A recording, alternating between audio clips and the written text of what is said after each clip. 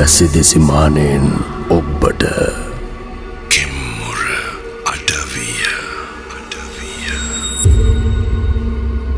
හයිබෝන් සෝදායක සූබර රාත්‍රියක් සුපුරුදු විදිහට සුපුරුදු ලෙංගතුකමත් අරගෙන අපි ඔබේ නිවසට ඇවිල්ලා ඉන්නවා.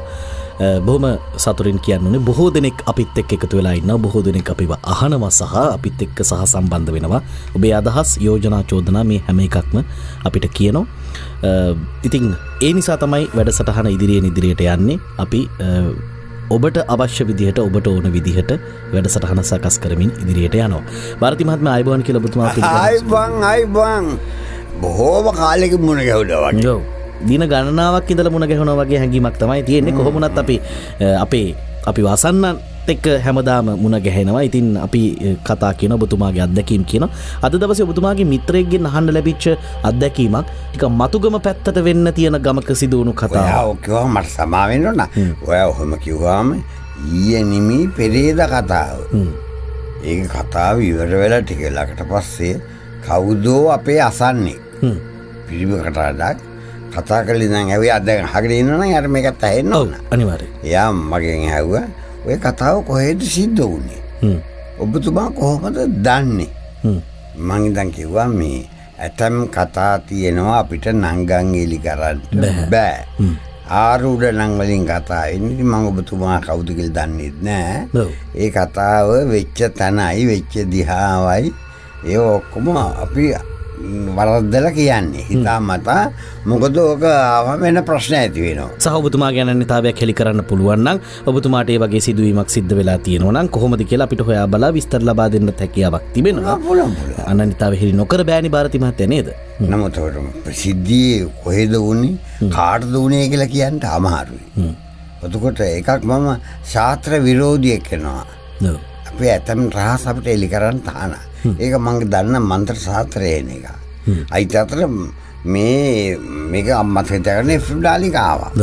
මේකෙත් තියෙන ආචාර්ය නාලිකා ආචාර්ය මට දවතර දන්නවා. ඒ වලට යටත් වෙලා අපි කතා කරා. අනෝවැයි ඔය කතාව ගැන එච්චර උනන්දු.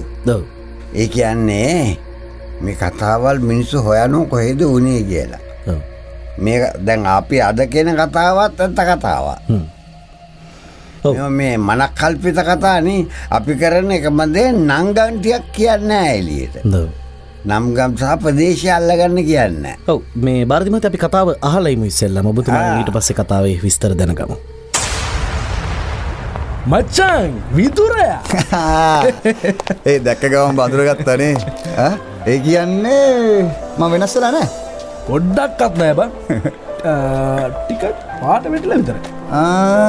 අයියකෝ මොකද මං ඉස්සර කළුද? නෑ කළු නෑ. හැබැයි රට යන්න කලින් ඔබ මෙච්චර සුදුත් නෑ. යකෝ ඉතිරි දෙන කතා කියන්න එපා බං. ලංකාවට ගොඩ බැස්සා විතරයි. යකෝ ඔබ කියන කතා වලට මට ආපහු යන්න හිතෙනවා.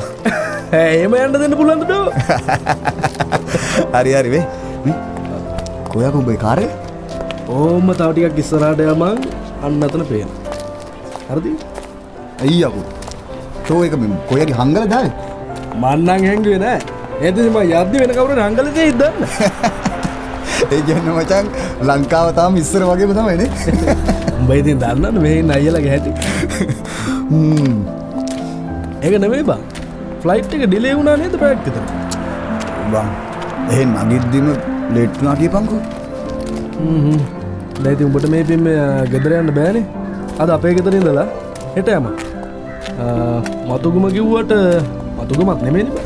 ඩොටේ යන්න බෑ. අනේ නේ. හරි. අපි ඩොටේ. උඹලා කොළඹ හතේ. අනේ ඵලයක් වෙන්න. හරි නගමන්. මේ ඉන්නේ මගේ කෙල්ල රතේ දිලිසි. අඩෝ අනුහසා. ඒ ඔබ මේක ගත්තද බං? යකෝ මරු යකෝ.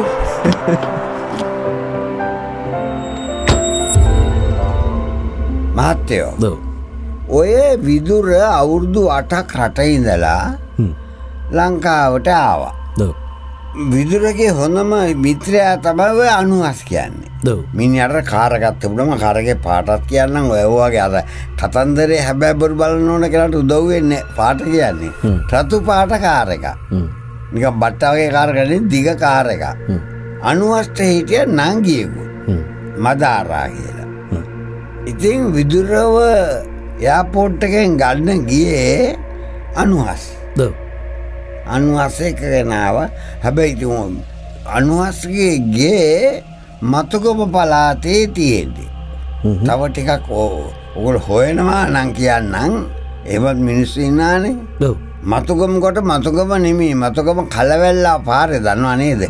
කලවැල්ලා පාරේ ටිකක් දුරට ගිහලා හැරිලා වෙල්දකම් මැද්දෙන් යන්න ඕනේ. යනකොට තේවත්තකට වැටෙනවා. ඒ තේවත්තේ ටික දුරක් යනකොට ඒ පෞද්ගලික තේවත්තක් නෙමෙයි. තේවවල මිනිස්සු. තරමක කන්දක තමයි ගේ පිහිටලා තියෙන්නේ.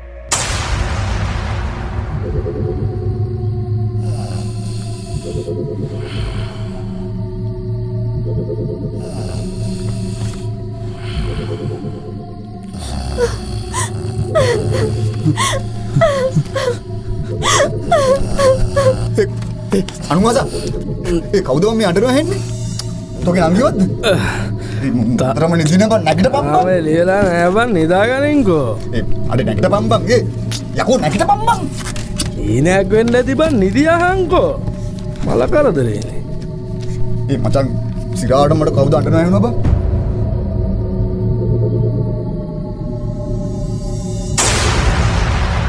Kemmura Adaviya.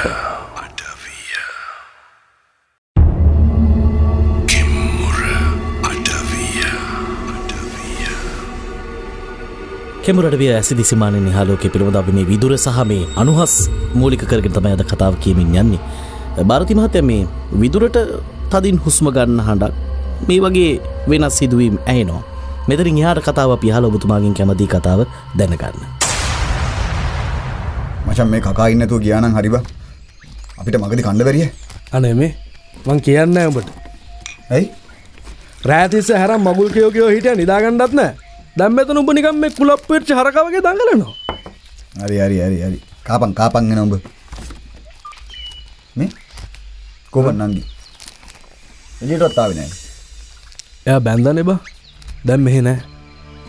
උඹ කිව්වේ නෑනේ බං ඒක. යකෝ මං ඒකට පොඩි තෑග්ගකුත් ගෙනාව බං. ඒකේ කියන්න තරම් දෙයක් තිබුණ නෑ බං.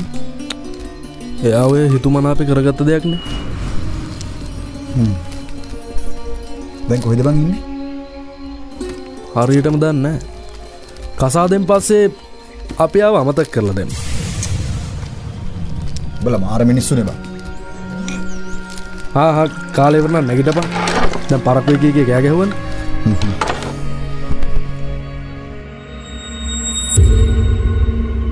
එදා විදුර නතර වුණා අනුහස්ගේ ගෙදර. නතර වෙලා ඉතින් සප්පායන් වෙනවා. රාත්‍රී ආහාරය. සප්පායන් එනකොට විදුරට ඇහෙනවා ඉසිග ගහ අඬනවා කවුද කාන්තාවක්. හයියෙන් හුස්ම ගන්නවා ඇහෙනවා. පස්සේ කාලේ එළියට ඇවිල්ලා විදුරට මතක් කරනවා අනුහස් නංගියේ හිටියේ නේද මදාරා. මදාරා ආවෙත් නෑ විදුරව බලන්න. කොබ බලගේ නංගි අනුහස්ගේ ඒ උන්දව මන් දැක්කෙත් නෑ ආව වෙලාවේ. අබේ අඬන බව ඇහිච්ච බවක් කියන්නේ.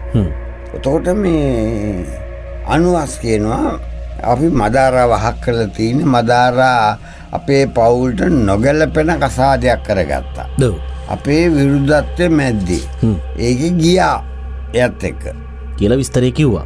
අපි ඊට පස්සේ පවුලෙන් එලවලා දැම්මා. ආකරා. අපි වෙනින් දෙයක් කතා කරමු මචං. කියලා කිව්වා. එතනින් ඒ කතාව නතර කරා.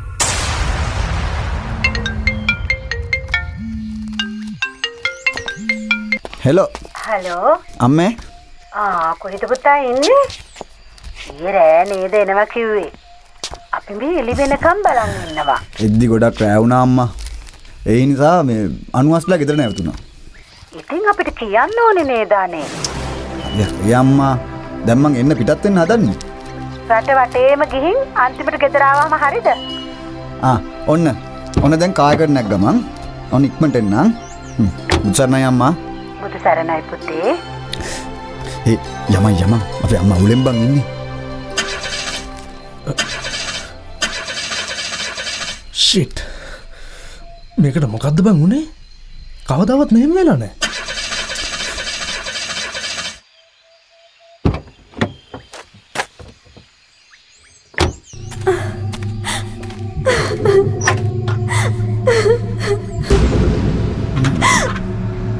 ඊරෑ වුණ සද්දනේ. මචං ඒක තමයි මට ඇහෙන්නේ.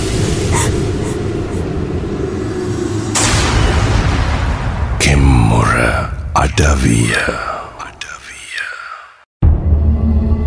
Kemmura Adaviya. කෙමුර අඩවිය හද හැසිදි සීමානේ නිහාලෝකයේ පිළිබඳව ලෝකයේ මේ අඳුරු තැන් පිළිබඳව විවිධ බල වේග පිළිබඳව කතා කරනවා අපි. ඉතින් අද දවසේ අපි කතා කරමින් යන්නේ මේ විදුරගේ සහ අනුහස්ගේ කතාව. මේ දෙන්නා මූලික කරගෙන කතාව කියමින් යන්නේ. විදුර අවුරුදු 8කට පස්සේ තමයි ලංකාවට එන්නේ. මිත්‍රයාගේ ගෙදර දැන් අද රෑ නවතින්න තමයි යන්නේ. මොකද මතුගම ප්‍රදේශයේ තමයි විදුරලා ගෙදර තියෙන්නේ. ඒ තරම් දුර යන්නට රාත්‍රී වැඩි නිසා යාළුවා ගෙදර නවතිනවා. නංගි ගැන අහනවා. මේ වගේ දේවල් සිද්ධ වෙනවා. ඔන්න මහත්තයෝ. ඔව්. දැන් ඉතින් විදුර ගෙදර යන්නත් එපා. අම්මලා අප්පලා බලන් ඉන්නවනේ. ඔව්. පහුවෙන්ද උදේ නැගිටලා ගෙදරින් සම්මු ගත්තා. යන්න. ඔය බං කිව්වනම් ඔයද ගේ තියෙන්නේ කියලා. ඔව්. මතුගම ප්‍රදේශයේ. මේ දැන් අපි ඉන්නේ කොළඹනේ. ඔව්. යන් කියලා අර අනුහස් කාරක ස්ටාර්ට් කරා. බොන්න පණ ගන්නත් කාරක කතා කරවන්නත් දැන් ස්විච් එක දැම්මට. වැඩ කරන්නේ. කාර්මික දෝෂය. කාර්මික දෝෂය. රෑ බොහොම හොඳට තිබ්බ කාරක. ඕ මොකද්ද මංගල්‍යයක් වෙලා. දැගලුවා අතනින් වයර් ඇද්ද මෙතනින් ප්ලග් ගැලෙව්වා අරක සුද්ධ කරා අනුහස් කාරකත් එක පොර බදනවා ස්ටාර්ට් කරගන්න. විදුර වාඩිලා ඉන්නවා. ස්ටාර්ට් වෙන්නේ. දන්නවා දීලගේ දේ විදුරට එනවර අඬපු අඬ. පෙරදා ඇහුණ ඉකි ගැසුම් හඬ. ඉකි ගැසුම් කාන්තාවක් අඬනවා ඇහෙනවා. පේන්නේ නැහැ. අනුහස්ට හිච වගක් නැහැ. මේ යන්තම් ඇඬුවා නිම හොඳට ටික වෙලාවක් ඉස්සර අනුහස්ට හිච බොහොත් දැනෙන්නේ නැහැ. ඒ කියන්නේ අනුහස්ට ඇහිලා නැහැ. මචං මං කියන්නේ වැඩ. මොකද්ද? උඹ මිනිස්සරේ කාර් එක හදාගනි. ටැක්ස් එක සෙට් කරගෙන මං යන්න. පිස්සුද බං? මේක මෙහෙම දාලා මාත් එන්නම් උඹත් එක්ක යන්න. නෑ බං ඕනේ නෑ. මේකත් වෙලාවට අදම කරනවනේ බං.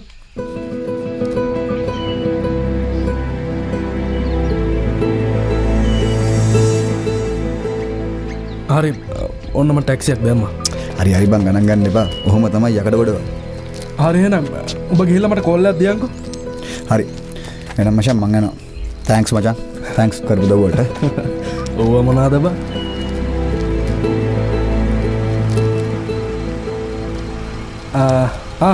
ඔන්න බඩුව ආව. එහෙනම් පරිස්සම් ඵලයන් ඈ. හරි බං. මේ වාහන ඉක්මනට හදාගනින්. අපි ඔබ වටයක් ගාමු අනිවා මචං. සෙට් උනේ. එලගිරි. එහෙනම් මං ගියා. ජයවා. සුබ ගමන් බ්‍රෝ.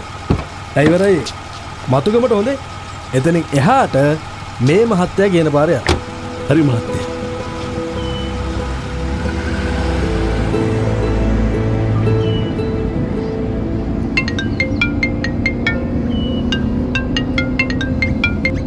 ඔව් අම්මා.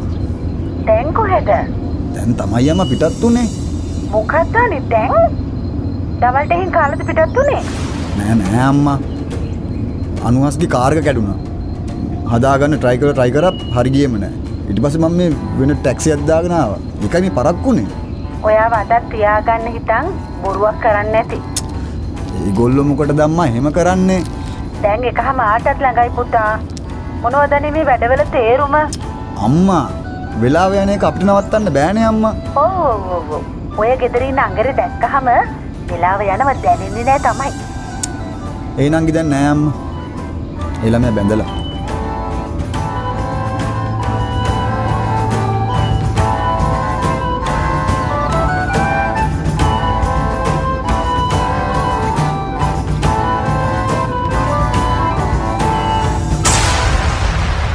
Kemmura Adaviya. Kemmura Adaviya. කෙමුර අඩවිය අපි පළවෙනි පැය අන්තිම මිනිත්තු කිහිපයයි ගත කරන්නේ අනුහස් සහ විදුර මේ යාළුවෝ දෙන්න අතර තමයි කතාව දෝරණය වෙන්නේ. විදුරට යම් වෙනස් දෙයක් ඇහෙනවා. හැබැයි අනුහස්ට ඒ දේ ඇහෙන්නේ නැහැ. ඕන්න මහත්තයෝ මේ මංගල්‍ය හැදෙන පාටක් නෑ. ඔව්. කුලියට කාර් එක හයිරින් කාර් එකක් ගෙන්න ගත්තා. ඕන්න මහත්තයෝ මතකොම පන්නලා මතකොම වෙයිකේට වැටෙද අර වෙල් මණ්ඩියට ඇවිල්ලා ඉතින් කාර් ගන්න. වාහනේ යා යුතු යා හැකි දුරට ගියා. හරි.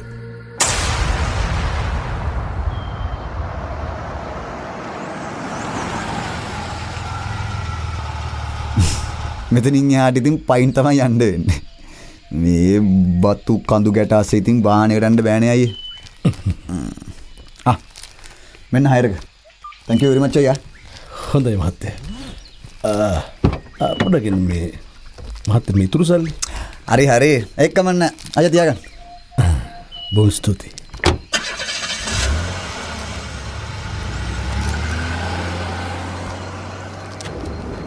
ඇස්සකුත් එන්නාගේ නාන්න විදවන්දා. ඊට කලින් තලු මඩුවටත් රිංග ගත්තනම් හරි වගේ.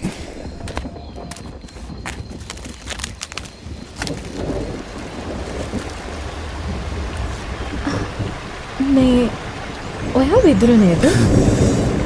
ඔව්. ඔයා? අනේ මාව මතක නෑ නේද? මං ගොඩ කාලෙකින් ලංකාවට ආවේ. මට ලොකු මතකයක් නැහැනේ.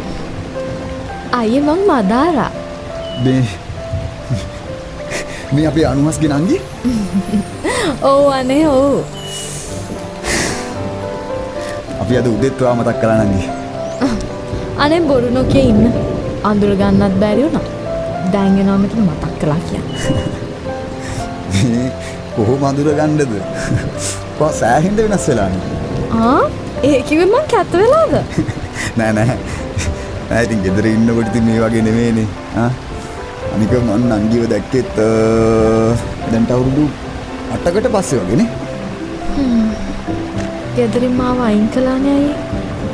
ඉතින් කොහෙද නංගි මේ? මේ මං බැඳපු කෙනාගේ ගම් පළාත. ඇත්තද? එහෙනම් මේ අපිත් දන්නේ නැතියා.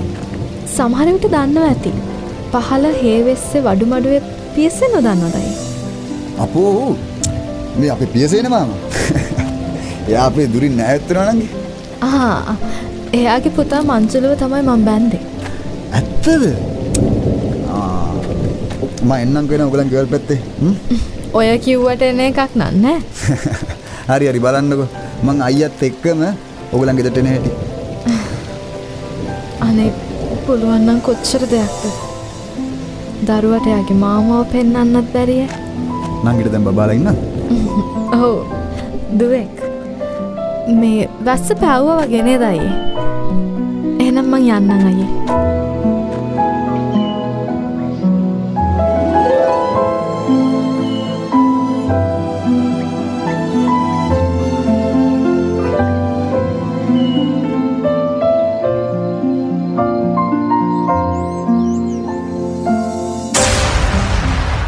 Kemmura Adaviya. ඇසිදිසි මානයෙන් ඔබ්බට Kemmura Adaviya. කෙමුර අඩවිය ඇසිදිසි මානයෙන් නිහාලෝකයේ පිළිබඳව කතා කරන තැන අපි දෙවනි පැය ආරම්භ කරන්නේ මේ විදිහට. සුපුරුදු විදිහට අපි මේ විදුර සහ අනුහස් අතර තමයි කතාව ඉස්සරහට ගියේ. අනුහස් මේ වෙනකොට කොළඹ ඉන්නේ, විදුර තමන්ගේ ගෙදර ඇවිල්ලා ඉන්නේ. විදුර කොහොම හරි තමන්ගේ ගේ ළඟටම ඇවිල්ලා යනකොට තමයි විදුරට හිතාගන්න බැරි දෙයක් සිද්ධ වෙන්නේ. බලාපොරොත්තුවෙන් හිටපු මූණ දැක ගන්නත් ලැබුණා. බලාපොරොත්තුව එතෙන්දී අතෑරුත් වුණා. බොහොම හම්බු විදියට තමයි මේ දේවල් සිද්ධ වුණේ. හම්බු විදියට. ඉතින් විස්තර ඇහුවා, කනගාටුත් වුණා. ඒතර මට කියාගන්න බෑ කනගාටු වුණාද, සන්තෝෂ වුණාද, එහෙම නැත්නම් පුදුමයටපත් වුණාද. කොහොම ගැන කමන්නේ ක්‍රමයෙන් වැස්සත් තුරල් කරා. අඩියට දෙකට පාට පැනලා ගෙදර ආවා. මගේ පුතේ මෙදයි ගෙදර එන්න ගිය වෙලාවක් කොහොම හරි මං ආවනේ අම්මා. අනේ කෙට්ටු වෙලාද මන්දා. දරුවෝ හරියට කෑමක් නැතුව ඇති නේද ඔයාට? මොනා කෑවත් අම්මගේ කෑම වගේ නෙමෙයිනේ අම්මා. ඒකයි. ඔන්න බලන්නකො කෑමේ සිමි. දවාලේ ඉඳන් මං කෑම හදන් බලන් ඉන්නේ. ඉන්නකෝ. සේරටම හරියන්න මන් දැන් ඔක්කොම කනවා. එහෙනම් උදෙන්ම පිටත් වුණා නම් යසාගේට උණු උණුවේම දවල්ට කන්න තිබුණා. ඔහෙද ඉතින්? හරි හරි අම්මා. මං කෙලින්ම යන්න කැම්පසට. මේ ගිහින් ඇඟපත ටිකක් හොදගෙන එනවා ළමයෝ. මං කැම ටික රත් කරන්න. හොඳේ පුතේ. මේ වැස්ස සීතල වෙච්ච කෑම කන්න හොඳ නෑනේ. අම්මා. අම්මා කෑම දැක්කම බඩගිනි වැඩි වුණා අම්මා. හරි. එහෙනම් ඔය ඇඳුම්වත් මාරු කරන් එන්න. හොඳටම තෙමිලානේ. කොහෙද? එක පාට මේ වැස්සක් අඩන් වටනනේ. යන්න ගිහින් මාරු කරන් එන්න. මං ටක් ගාලා කෑම රත් කරන්න. හොඳේ පුතේ.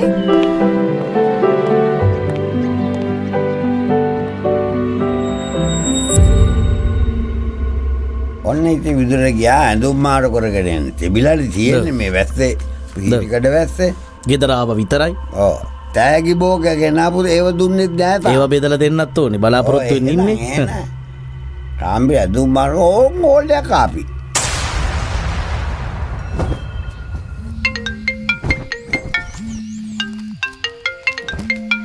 හෙලෝ.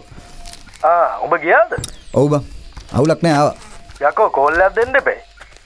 ගියා මේ සද්දයක්වත් නෑ. ඒ මචං දැන් බං ගෙදරට ගොඩ උනේ. ආන්ටි බරබරේ දැම්මද? ටිකක් විතර. මේ මම ඔබට කොහොමද ට්‍රැවලා නිවෙනවල කෝල් එකක් දෙන්න හැදුවේ. හේ මොකක් කරවලද? නෑ ලොකු දෙයක් නෙවෙයි. කියන මගුලක් කෙලින් ගියාංගෝ බා. මට උඹලා නංගි හම්බුණා බා. දැන් ඒ කියන්නේ මේ අපි අල්ලපු ගමේ. අපේ මදාර? ලොකු සැපක් විඳිනවා කියලා නම් තේරෙන්නේ නෑ බා. හොඳට මැදිලා ගිහිල්ලා. මචං ඒකි දැක්ක ගමන් මම අඳුරගත්තා කියපන්කෝ.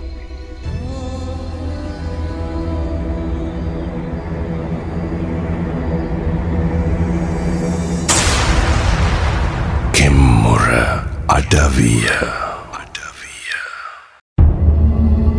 Kemmura Adaviya. කෙමුර අඩවිය හැසදිසිමානයේ නිහාලෝකයේ පිළිබඳව කතා කරන තැන අද අපි කතා කරමින් ඉන්නේ විදුරගේ කතාව. අනුහස් එක පැත්තකින් ඉන්නවා. කොහොම හරි විදුර අවුරුදු 8කට පස්සේ තමයි ලංකාවට එන්නේ. ලංකාවට ඇවිල්ලා තමන්ගේ හොඳම මිත්‍රයා වෙච්ච අනුහස්ගේ ගෙදර නැවතිලා ඊට පස්සේ පහුවදා ගෙදර එන්න හදනකොට අනුහස්ගේ වාහනය ක්‍රියාත්මක වෙන්නේ නැහැ. ඒක නිසා කුලී රථයක තමයි විදුර එන්නේ. විදුර එනකොට අනුහස්ගේ නංගි වෙන විවාහයක් කරගෙන හිතුවක්කාර. ඒක නිසා ගෙදරින් පන්නලා දාලා වගේ ඉන්නේ කියලා තමයි අනුහස් කිව්වේ විදුර අහනකොටම. ඉතින් මේ නංගිවත් හම්බෙනවා මේ අතරමඟදී තමන්ගේ ගමේදී. අහමු සිදුවීම් කීපයක්. මේ අතරතුරදී මේ විදුරට තව දෙයක් ಭಾರತಿ මහත්තයා කිව්ව විදිහට ඇහෙනවා. මේ ඉකි බිඳුමක් ඇහෙනවා කාන්තාවකගේ. ඔන්න ඔය සිදුවීම් ටික ආයි ඇහෙනවා. ඔව් නැවතත් ඇහෙනවා. ඉතින් මේ සිදුවීම් ටික තමයි සිද්ධ වුනේ. මහත්තයා. ඔව්. මොනවා වුණත් ඒක බඩවැල කඩාගෙන උපන්න නගානේ. ඔව්. වතුරට වඩා ලී උකුයිනේ. ඔව්. පහුවෙන්දා එළි වෙන්න කුකුලවත් අරගෙන අනුවසාවා විදුරලාගේ ගෙදර. ඔව් ಭಾರತಿ මහත්තයා විදුර කිව්වා එච්චර සැපවත් ජීවිතයක් ගත කරනවා පේන්නේ නැහැ. ගැහැණු දරුවෙකුගේ අම්මා කෙනෙක්. ඉතින් මේ ආදී වශයෙන් අර මදාර කියප හැමදේම කිව්වා ಭಾರತಿ මහත්තයා අනුවස්ට. මොන එකක්ද මන් දන්නේ නැහැ. අනුවසාව විදුරව හම්බ වෙන්නේ. විදුර මචං විදුරයා මේ ළමයානේ මෙච්චර උදේම මෙහෙ ඉන්න. කොළඹින් කීයටද පුතේ ආවේ? පාන්දරෙන් ආවා ආන්ටි. ඒ වෙලාවට ඉතින් ට්‍රැෆික් නෑනේ. වැඩි වෙලාවක් ගියේ නෑ. ආවද? ඒ කාරෙක් වෙද බන් දැම්මේ? අර මේ කැඩිච්ච බෝක්කුවක් තියෙනවනේ. ඒකේ කඩේ මුදලාලිගෙන් අහලා ඒ වත්තෙන් දාලා ආවා. මේ ළමයාගේ කාර් එක කැඩුණා කිව්වා නේද? ඔය ඉක්මනට හැදුවද පුතේ?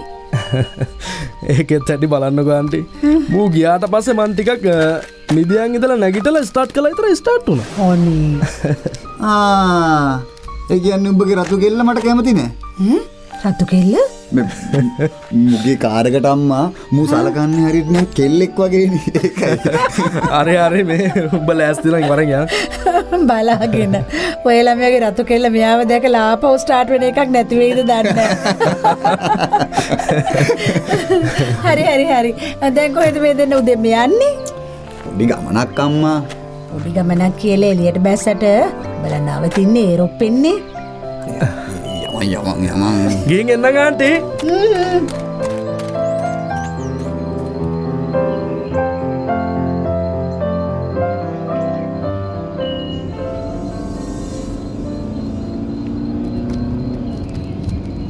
තව දුරයිද බා?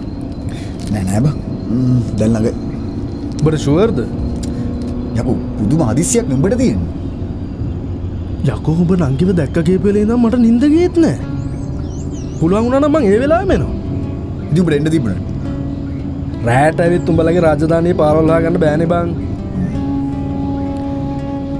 කියපු විදියට නම් මචං මේක තමයි ගෙදර. කොහොම නවත්තලා?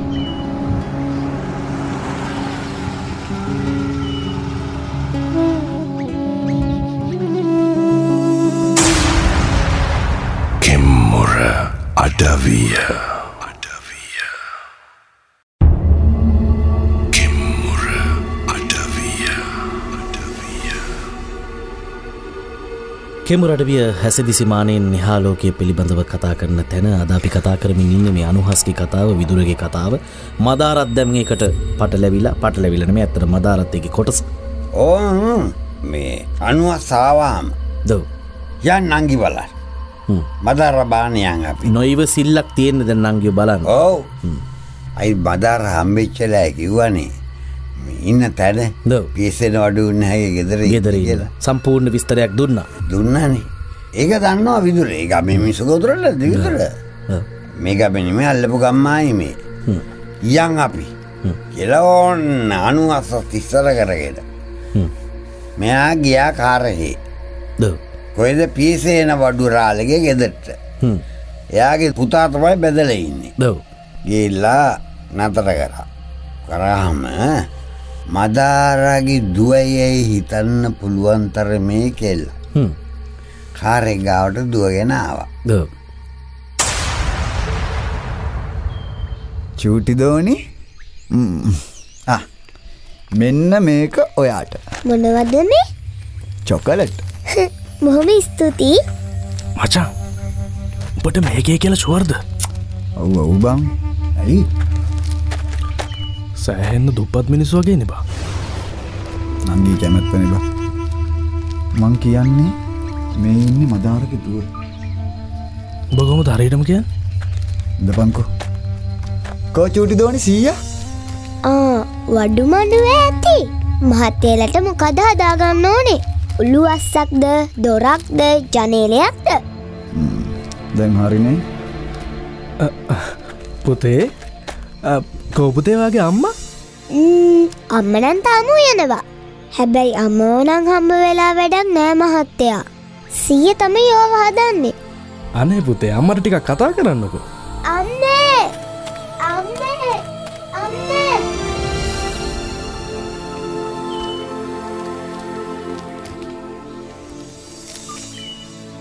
අපේ මේ කෙල්ලගේ කෑගහිල්ලට මං හොඳටම බය වුණා මහත්තයෝ. අනේ කරදර කරාට සමා වෙන්න නැන්ද? මට ඉච්චයක් නෑ නෙමේ මහත්තුරු කවුද කියලා. මම නම් නැන්දා මේ අල්ලපු ගමේ. පියසෙන මාම නම් මා හොඳට දන්නවා. හැබැයිද? මාම නම් වඩු මඩුවේ ඇති. නැහැ. මේ අපි ආවේ මාමෝ හම්බෙන්න නෙමෙයි. මදාරව හම්බෙන්න. මේ අපේ මදාරව? ඔව්. නැන්ද මේ ඉන්නේ මදාරගේ අයියා අනුහස්. ඒත් මේ මදාර ළමයා මේ අනේ ගෙදර නෑ කියලා නම් කියන්න එපා නැන්දේ. දුව අපිට කිව්වා අම්ම ඇතුලේ ඉන්නවා කියලා.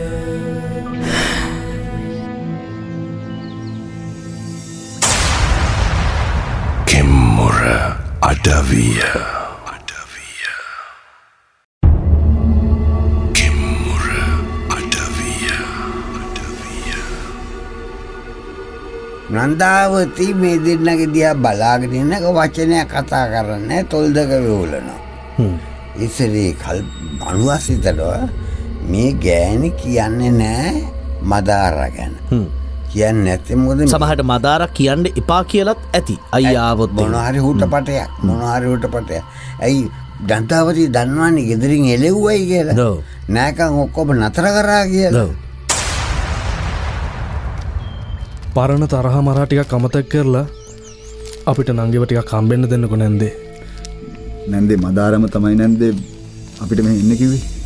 කවදද මහත්තයාට මදාර ළමයා මුලිච්චි උනේ? ඊ හන්දයි. ඒ කොහෙදද මහත්තයෝ? දලු මඩුව ළඟද නැන්දේ? අර මේ මහ වැස්සක් වැඩන වෙලාවේද? අන්න හරි. මං ලංකාවට ආවේ නැන්දා පෙරේදා. ඊ හවස ගෙදරෙද්දි තමයි වැස්සට අහුනේ.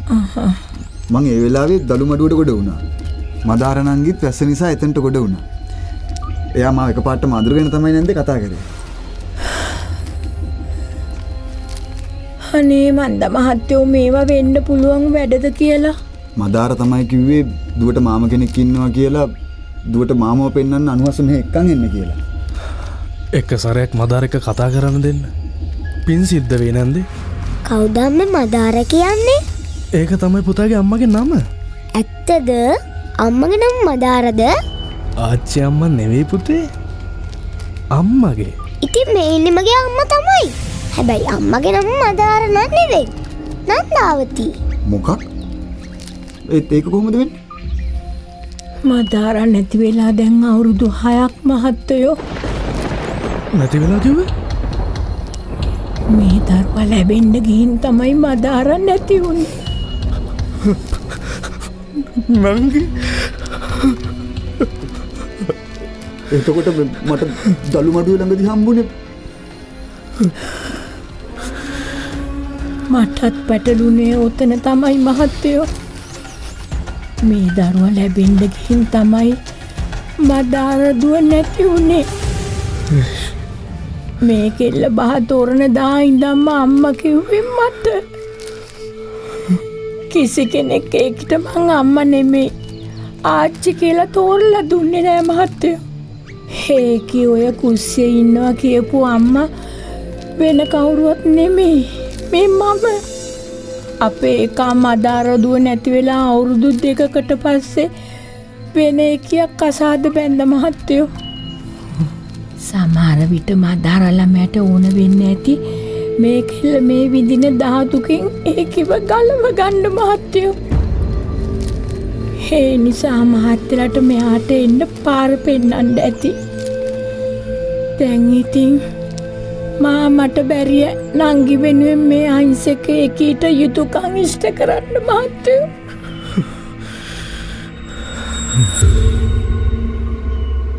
භාරති මහත්තයෝ අවසානයේ තමයි මේ දේවල් එළියට එන්නේ. අනේ දැන් වෙච්ච සංගේදී ඒ සැරේ ගේ අයින් පුටුවක වාඩි වෙලා විදුර කල්පනා කරන එහෙනම් මට හම්බ වුණ මදාරාගේ අවතාරය අනිවාර්යෙන්. ඇයි එයා මට ඔච්චර ඒ කියපු අපි දන්නේ නැහනේ. මදාර සහ විරූපී විදිහකටවත් නෙමෙයි සාමාන්‍යයෙන් දකින්න පුළුවන් විදිහට තමයි ආවේ. විදිහට ඇවිල්ලා කතා කරලා අරුද්ද අර ගියේ එකක් දැන් බැදලානේ. ඒකෙන්ද දැන් මදාරගේ දුව සිතුලි අර දුවගෙන ආවේ. ඔව් පුංචි දරුවා. සිතුලි මේ ගෙදර ඉඳීමේ තේරුම නැහැ. දරුවාගේ අනාගතය. දරුවාගේ අනාගතය මොකද මේ ගෙදර දැන් මදාරගේ ගෙදර නොවේ. ඔව්. වෙන ගෑණියෙක් බැඳලා යකා. නන්දාවති පුංචි දුවයි විතරයි ඉන්නේ භාරතේ. මදාර පුංචි දුවයි මේ කෙල්ලට පිට වෙන්න ඕන. ඒක තමයි මදාරගේ එකම ඉල්ලීම. විදුර කියනවා මේ කෙල්ල මේ ගෙදර ඉඳීමේ තේරුම නැහැ. මේක පැලක්. ඒතක මේ යකා දැන් අමුතු වෙන කසාද බැඳලා. දැන් මේකලට මේ ගෙදර එච්චරම අයිතියක් නෑ. නන්දාවතීගේ අනුකම්පාව මත තමයි ඉන්නේ. බොලාගේ මහගෙදරට ගත්තොත් නරකද? මගේ යෝජනාව ගනි ඒ කෙල්ලගේ බර හැල්ලු බලාපන්. අනුහස් කියනවා අපි දැනට එක්කන් ඔහොම හිටියාවේ. මං ගෙදර ගිහලා අම්මට කියලා අම්මගෙනුත් අවසරේ අරගෙන මං මගේ ලේලිව සිතුලිව අපේ ගෙදරට එක්කගෙන යනවා. මේගොල්ලෝ තාත්තගෙනුත් අහන්න එපා සිතුලිව ගන්න නැත්නම් සිතුල්ට තාත්තගේ අයිති තියෙනවනේ. ඔව් අනිවාර්යයෙන්. අපි නැවත එමු. මම එනවා දවසකින් දෙකකින් විතර. ඇවිල්ලා යන කෙල්ලෝ නීත්‍යානුකූලවම එහෙම ගන්නත් පුළුවන් බාර දැන් මේ අර තිතුලගේ තාත්තා වෙන කසාදිකුත් කරගෙන ඌත් අකමැති වෙන්නේ නෑනේ. ඒක මං අදහෙටම කරනවා. නන්දාවතීටත් එක කියලා නන්දාවතිවත් කැමති කරගෙන පේසෙන වඩුරාලගේ පුතාවහම එයාට මේ කතාව ගියාපන් අපි එනවා මේ සතියෙම අවසන් වෙනකොට. එන්න සිතුලිව ගෙනියන්න. අර මදාරට ඕන කරේ දුවට ඔන්න ඔය හව්වර්ණය අරන් දෙන්න. ඒක තමයි එකම බලාපොරොත්තුව. මදාරා දන්නව දැන් මැරිලා විකෘති මුහුණකින් විරූපී මුහුණකින් විරූපී විදියට ඇවිල්ලා විදුරෝ හම්බ වුණා නම් විදුර බය වෙනවා. මදාරා බලාපොරොත්තු වෙන දෙවෙච්ච දේ කෙරෙන්නේ නැහැ. ඒකෙන්ද මදාරා සාමාන්‍ය ස්වරූපෙම ඇවිල්ලා සාමාන්‍ය විදිහටම කතා බස් කරලා ගේ තියෙන තැන කියලා මදාරා ගිහිල්ලා නොපෙනී බලන් හිටියේ මම හිතන විදිහ. බලන් හිටියා සිද්ධ වෙන ආකාරය. එයා සැනසීමකටපත් වුණා. රකවරණයක් තියෙන මහගෙදරට යන එක ගැන. ඔය විදිහට තමයි කතාව අවසන් වෙන්නේ. ಭಾರತಿ මහත්තයට අහන්න ලැබිච්ච කතාවක්. අපිට මේ කතාව රචනා කළ දුනි ඉමාලි මදනායක, ඒත් එක්කම අපිට හඬ දායකත්වය ලබා දුන්නා ශෂි ප්‍රියංකර, චතුර රාජපක්ෂ, නයනා රාමුක්කනගේ, අංජනා ඉදිරිමාන්න, සෙනුරි නිම්සරා, ශ්‍රීමති මඩවල, මිලින්ද පෙරේරා කියන හඬ නළු නිලියන්, නිෂ්පාදනයේ ශානිකා තරංගනිගේ වගේම කසුන්නේ වික්‍රමසිංහගෙන් ಭಾರತಿ මහත්මයාත් එක්ක ඔබට කතාව කිව්ව මම ලහිරු ජයවර්ධන. අපිට මැදිරියේ සිටමින් සහයෝගය ලබා දුන්නා බුබුදු චතුරංග. නිෂ්පාදන අධීක්ෂණය චරිත හසන්තගෙන. ඔබට සුවදායක සුවබර රාත්‍රියක්. Kemmura Adaviya.